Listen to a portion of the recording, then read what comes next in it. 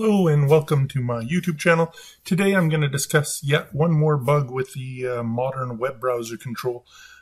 This one can be a doozy depending on your usage scenario. For some it will never be an issue whatsoever, and others this can be a deal breaker. And thus why I just wanted to briefly touch upon it. So if you go on my website, you'll see, per the usual, I have a blog article covering the subject matter. And what we have here is the fact that the new web browser control does not support mixed content sources. So what does that mean? How does it impact us? Well, if we look at my database, I have an example here of loading a local file. We press the command button and it loaded an HTML page. So if we just go to design view, go and check our event, what did it do? It loaded a file on my hard drive.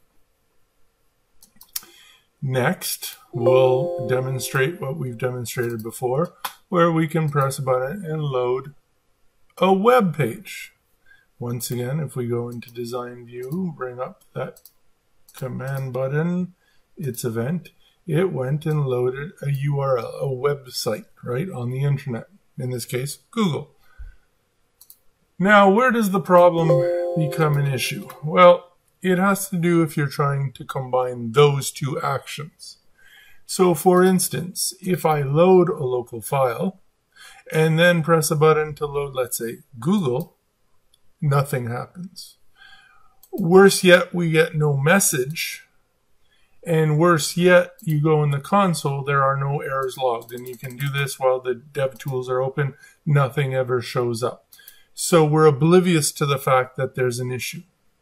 And if I come here, and you'll see, I loaded here in the properties the C, also on my local hard drive, a file, an HTML file, and then the command button simply did what it previously did, trying to load Google.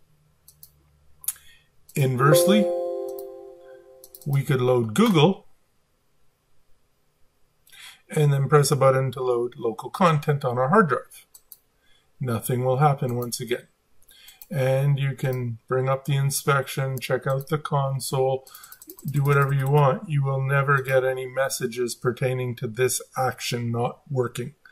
VBA doesn't return an error, and the browser control itself doesn't return any information whatsoever. Now, some people are going to say to me, well, how does this impact us? So what purpose could we possibly have for this? Well, in my experience, what I've done several instances now for past clients is I've actually created a landing page. Now, obviously, this is a very simplified version, but I would create something similar to this where I'd have subject matter with links to different websites, different areas that they could go get information from. So I had this for office staff. I had done landing pages for engineering staff. I had different landing pages depending who you were, and then all they had to do was click on a button to bring up that website. As you can see here, nothing happens. So, you want to give them access to different resources and they don't have to go and open their browser. They don't have to go through their bookmarks and history, and you just want to have a simple landing page. Well, that can no longer be done through the new modern web browser control. And like I demonstrated here, the same command button, that this link, nothing works. There's just no way. I also haven't found a way to reinitialize the web browser control outside of literally closing it and restarting it. So I had hoped there'd be some type of command we could issue here, but even that doesn't seem to exist. So that's the crux of the matter here. You can have local content, you can have web content, but you cannot have both on the same browser. Workarounds. Well, there are two that I've come up with that work. It all has to do with what type of content you're trying to link to. In the first place, if we're talking like what I'm showing here, so a local file that goes off to the internet, if your links go to web pages that support the old web browser, well then use the old web browser. Basically, don't upgrade. The upgrade is crippled and restrictive. So if you can get away with using the old web browser control, more power to you, stick with it.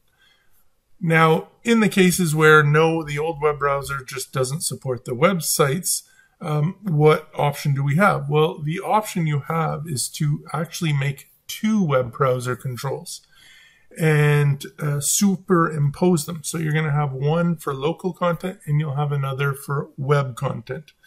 And through using the web browser's click event, a little bit of JavaScript, you can identify what link has been clicked and then navigate to it in the appropriate web browser control.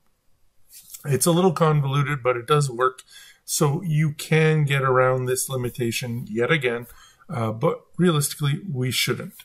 And that's why I'm going to just mention yet again that I've added one more suggestion. I would request anyone that does any serious work with the web browser control, just click and go and upvote the suggestion here.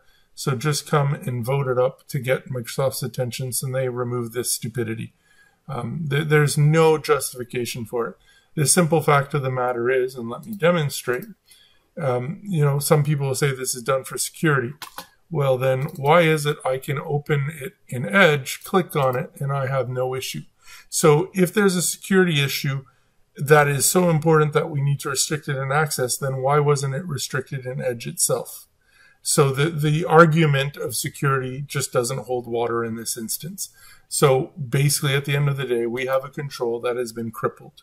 And these things need to change. The same thing with the trusted domains. Oh, and I should mention here, for anyone curious, if you even go to the extent of adding a trusted domain table, which I did, and pre-authorizing, sorry, click the wrong button. If you pre-authorize Google domains, as you saw, it makes absolutely no difference. The trusted domain in this instance has no impact on mixed source content. So I was hoping that maybe that was a way around it, but even that doesn't work. So needless to say, for some, this has zero impact, but for others, this is catastrophic. And just thought I'd bring it to your attention today. Thank you, as always, for spending a couple minutes of your day with me. I hope this is somewhat informative and will avoid some headaches for a few people out there. And we will see you in the next video. If you don't mind, like, share, subscribe. It greatly appreciated and allows me to continue to make more movies like this. Take care, everyone.